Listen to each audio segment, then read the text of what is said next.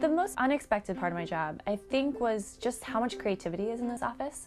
There's just so much great content at the White House, and that's what I always look for. Kind of what are the most intriguing things about here. It all comes back to launching Snapchat. Everyone always thinks of politics in Washington as kind of this very stodgy government. We could see that it could be a strategic platform for us to use too and kind of peel back the curtains on the White House, and I think every single day when I get to do that, that's a lot of fun. Hey, Snapchat, big day today.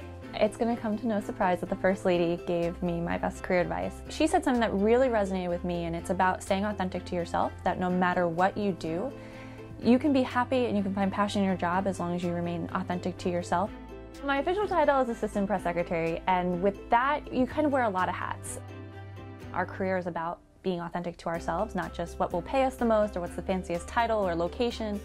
I have the pleasure of working for the First Lady at the White House on her communications team.